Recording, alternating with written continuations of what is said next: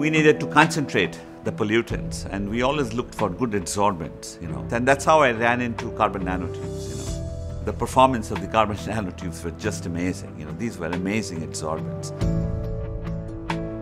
We developed a technique which is based on microwave. So basically, we're just taking the nanotubes and cooking it in a microwave. And then in microwave conditions, the nanotubes became very reactive and they reacted very quickly.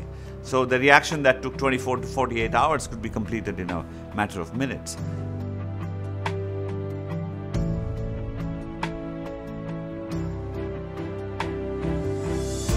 Now, these are the waste of the future.